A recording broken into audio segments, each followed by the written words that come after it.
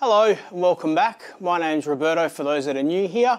For those that have subscribed, liked, shared and all that, a special welcome back to you all. Now, I'm sitting like this on a stool and I've got the bike set up because in about 15-20 minutes I'm going to have a Mr. Jeff Garland coming in from Garland Custom Fabrication. He does exhausts and things like that, and he's coming in with the two little tips that come off the Termi system, and we're going to be sort of mocking them up to see which is the best angle to fit. So we're going to see how it all works, and hopefully it'll finish off that bottom section and make it look somewhat like it's meant to be and not just two little pea shooters sticking out of a can. Again, for those that are not aware, this system that we put on the Streetfighter is actually designed for the Panigale. So with the Panigale, it comes with a carbon fibre fairing and then a side plate where the exhaust tips go out of, and it looks, you know, fantastic. But because we've retrofitted it to the Streetfighter, it's a different sort of scenario because it's a lot more open. It's a you know, naked bike, so it's yeah, we've got to try and make it look somewhat, you know, purposeful and also stylish, yet sleek and modern to suit the new Streetfighter. So hang five, we'll get Jeff in and we'll have a look and see what we can sort of come up with. I figured I'd get the bike set up this way. Yep. So then we can kind of stand back and have a look and see sort of how it works. Yep. So yeah. Where do you want me to put these parts? Oh, we're on the bench? On the bench here, yeah, just on the bench. We'll see just before we get started. Yeah.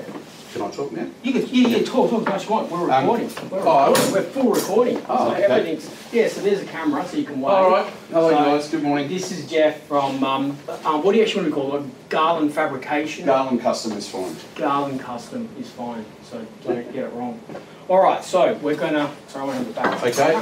So what I've done here, as we discussed previously, was to remove the original tips from the framework which came with the other component for the different system. Yep. What I've done here is very, very carefully cut the welds from the back, and then... You wouldn't even know that this was like welded on. No, not yet, not yet. What we will do though is, because this stainless has been made to appear like titanium, that it's been bead blasted with a satin finish, and then it had some slight temperature added to it to give it the colour. Got ya. So I'll be able to duplicate that. So I actually did a test piece here this morning on the old section where I've linished it and then just applied a little bit of heat, and it's brought it almost identical to the original. So we should be able to achieve that with the finish of the tips, and then of course we retain it with what's original. With the Termi system on the bike. The problem is, but we're kind of... Oh, no, you're right, because the exhaust we haven't changed. So it's just everything else we've had ceramic coated. So. So if you were to have a look at how the rear tips are, which are this shape, then all we have to do really is to make maybe a conical reducer or something like that. And I see that there's some there is some bolt holes on the original pipes where probably DB killers or something like that. I'll give you that. I'll go grab the DB killers. So I had them ceramic coated black. So if we have to use them, they're not going to sort of show up as much. Yep. So these are, and they've already got thread in there. Yep. So they just go other way. You think? No, they go that way. Oh, okay, yeah, they do go that way. Yeah, okay, I see. Yeah. That's okay. So I just thought I'd do them in black, so then at least if I have to use them because I'm so deafened, it's not going to be that bad. So, yeah, sure. So we'll come in a little bit more so we can sort of see what we're doing. So what I'm kind of thinking here, Roberto, is luckily there's already holes drilled for the DB killers, so we should be able to utilise that again without having to drill anything. Yep. And that's kind of made my mind up now after seeing it live, that of how we can attach. So simply by, you know, obviously getting the tips in the right sort of shape. So I think we're kind of like that. Yes, I'll hold that. Yep. So something along the lines of that. That one probably wants to kick around a little bit straighter like that. Keep the reducer as short as we possibly can. Yep. And then maybe with a nice, if you want to supply a nice cap head that you want to use in key with the rest of the bike, or whether we just put a different cap head on it. I think I've got stainless. Yeah, stainless dome. I've got the same. So that's all I'd use. So what I can do is basically make the internal of this a captive thread, Yep. And then we just come through the top of these with a button head and literally just bolt them on. Yeah, yeah, cool. That which sounds should look really good. So we just have to determine. Obviously, I have to have a certain amount of length to work with. Yep. To be able to get everything to work, to go from this diameter, which is 60 mil, yep, down to this diameter, which looks like about 44. I've got a vernier. I've got a vernier right there, thanks mate. Oh, But just passing it to me, please. Thank you. So I'm thinking, because I mean the way they actually go is kind of like that, I think. Yeah, they would point fairly straight. Mm. I think realistically to create that, and with a reducer, everything's going to need to be sort of straight from the exhaust, if you understand what I mean. So it would be very difficult to kick it, or unless you put some sort of bend on it. But then also, this is quite pointed, and for the rider, I think, you know, really it probably needs to come back a little bit like that, if that is, you know, good for you aesthetically. I personally think it looks good, but it's sort of all up to you as to how you want to. So what do you think like that? Because that's kind of the flat of the holes all the way back there, so it kind of has to go like that, doesn't it? Well, an upswept look, which would be really nice. Yeah, I think that's the way to go. I think that's the way it has to be, because then it kind of looks like... Yeah. Well, then this line is then blending in with this line. Yeah, yeah, I think that's 100%.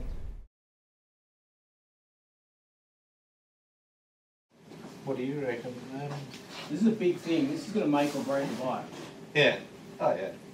So you can blame us if it doesn't. Yeah, well, yeah, I mean, me personally, I like the bottom one to be offset. I reckon that looks, because then you've got the line of the two tips coming vertical that way. Yeah. So when you go around corners, you won't scrape.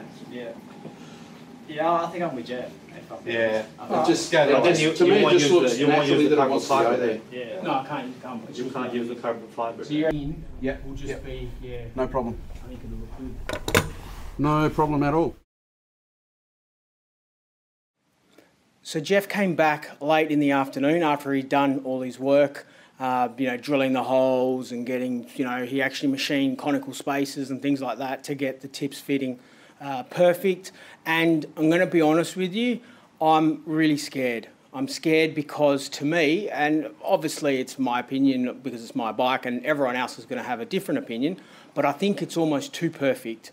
And when things are too perfect, you either get hit by a bus or struck by lightning. So I'm a little bit sort of concerned. I'm very, very happy with it. I think it just looks amazing. But unfortunately, that's all we've got time for today. So we'll see. I'm only joking. But before we have a look, so if you have a look behind me, oh no, wrong way. Oh, yeah, it's all fitted up. We're going to look at a couple of customer bikes. So I'm very lucky that I get to play with lots of different people's bikes, especially when they're modding and things like that. And it kind of gives me a better insight because I can see what works for me, what I like, what I don't like, and then I can adapt something to suit my styles. But sometimes as well, you sort of give advice and go, oh, we'll do this and do that. So the sort of builds are a little bit hard because someone else does exactly what you wanted to do and then you try and do it for yourself. You don't want to copy them because copying's not cool. But anyway, if we turn around, so let's turn around here. I've got two of my customers' bikes. How do I do that again? That one. Okay, cool. So I've got two Streetfighters here. I've got a black Streetfighter. It's owned by Mr. J. So Mr. J's just picked up a brand new one. We've done a couple of mods for him and he's done a lot of work himself. So we've just finished the paint protection, but we'll go through a couple of them. One of the biggest features, dry clutch. How cool is that? It's got the dry clutch, the full acro. Those keen observers will see a shiny gold Desmo World sump guard.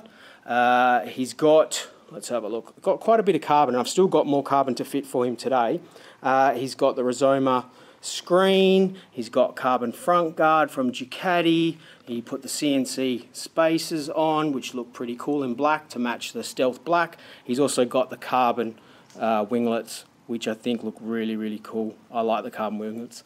Then the carbon top, so if we sort of turn around and go here, let's go down, whoa, whoa, whoa.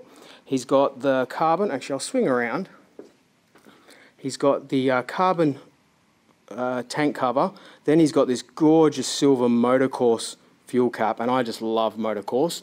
Then he's got these mental Moto Gadget bar end mirrors, and apparently they're full machined aluminium or stainless or whatever they do, so it's actually mirrorless. So that's not a mirror, it's just been machined, and I reckon it's chemically sort of, they must put a chemical on it to get it to look like a mirror. Full acro exhaust. He's removed some of the shielding from the sides to show off. Now this is still a build in progress, so he's got a lot more to come, and the gold sump guard that people are probably thinking, why the hell did you do that? It's going to make more sense when he gets the rest of the parts on. So this one's sort of, I would say, not quite mid-build, but nearly mid-build, and then he's got a lot more parts to go on. So that's the Stealth Streetfighter. So just to give you guys a bit of inspiration for your own Street Fighters, just a couple of other sort of, you know, bits and pieces that other people have done.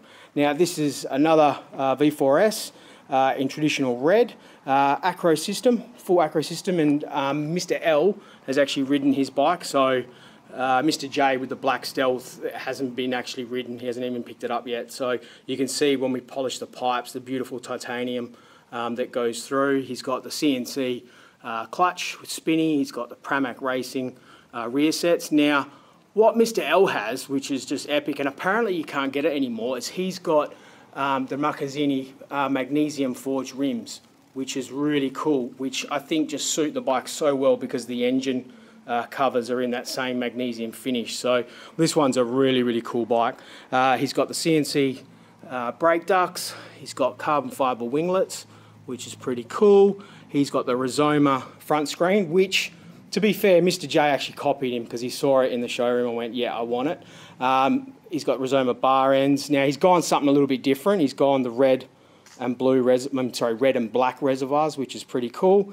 CNC racing levers. He's got the carbon fuel tank cover. Then he's got a bit more trick stuff this side. He's got one of those, I think it's Pro Filter or Pro something or other, the radiator hose to reduce temps. Bit more sort of CNC stuff and a lot more carbon. And then he's also got the swing arm cover, which I'm thinking I may need to put on my bike, and not because I really want it, but because there's like a mark in the metal from factory and I want to kind of hide that. Gold chain, and then when he needs to get sprockets, he'll replace it with a two-piece sprocket. So yeah, it's just two other bikes that you can sort of have a look at and get a bit of inspiration for your own builds. I mean, not everyone, you know, is going to like the way I've done my one up, and you might prefer, you know, sort of bits and pieces from this bike. Or if you're more of a sort of stealthy, a matte black type of guy, you've got this one. So yeah, so just a couple there. All right, so let's swing around and let's have a look at the Streetfighter. So this is with, well, let's get the camera right. This is with the tips on. So, you know, write in your comments what you think, if you think it's good, if you think it's bad, if you think it sort of just doesn't look right. But that's kind of all put on in situ. And I think from a few different angles, it looks really, really tough. Other angles probably not so much, but I think all in all, I'm really, really, really pleased with it. So I can't sort of thank Jeff, you know, enough. And also my entourage that you would have heard in the previous or in the beginning of the video that sort of helped, you know, sort of work out which way to put them. So that's kind of how it looks. We'll go around here. So it wasn't an easy feat to get it looking, you know, right, and also make sure that it lined up, because you've got so many different angles and radiuses to sort of make work.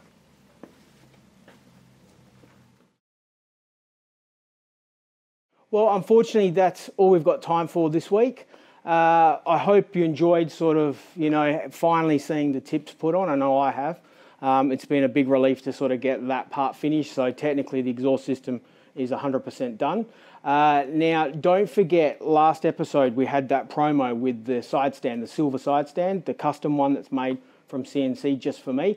You could win one. So please jump back. There'll be a box over there, and click on that, watch the video, and then write in the comments where you are from and your name, and if you'd like to win one. As soon as they come into stock, we'll do a live draw. So someone in the world is going to win a side stand pin for V4 Panigale or Streetfighter, depending on what you ride.